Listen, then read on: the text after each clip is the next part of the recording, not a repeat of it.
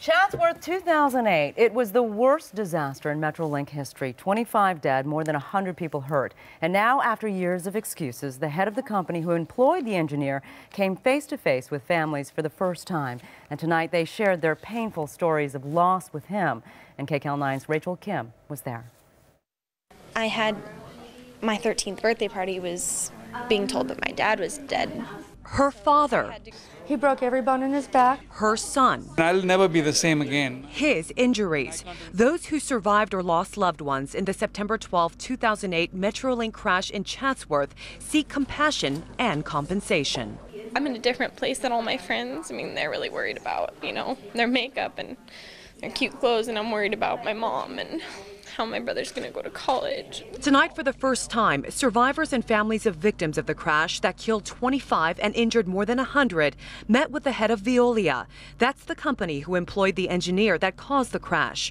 Representative Elton Gallagly from Simi Valley organized the meeting so those who suffered and lost can tell their stories to the company face to face. Oh, I was in ICU for 19 days. Kumar Shankar was riding in the first car, and what he wants now is simple. Just something fair from these people who are hiding behind the law and not wanting to shell out any money.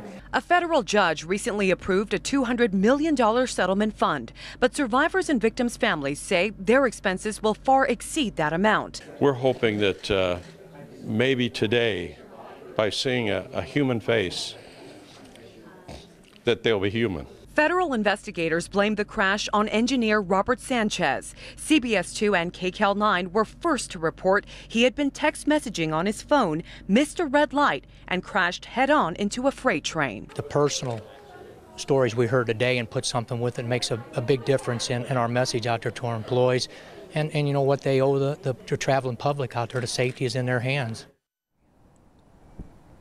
Live now in Simi Valley, Representative Gallagly just reintroduced a bill in Congress that would increase the settlement fund from $20 million or $200 million rather to $275 million.